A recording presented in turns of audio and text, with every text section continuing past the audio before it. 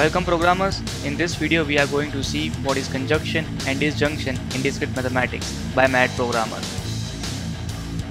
So what is conjunction? The conjunction is basically a logical operator used between two propositions whose truth value is true only when both the propositions are true. How conjunction is denoted? Let P and B be propositions, then the conjunction of P and Q is denoted by P and Q. What is disjunction? The disjunction is basically a logical operator used between two propositions whose truth value is true when either or both the propositions are true. How disjunction is denoted?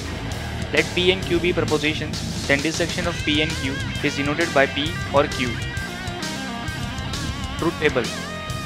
The truth table for P and Q and P or Q, that is conjunction and disjunction, is shown. The conjunction is only true when P and Q both are true, and the disjunction is only false when both P and Q are false. So thank you for watching the video. I hope you liked the video. Please subscribe to my channel for more videos and please like and share if you like the video.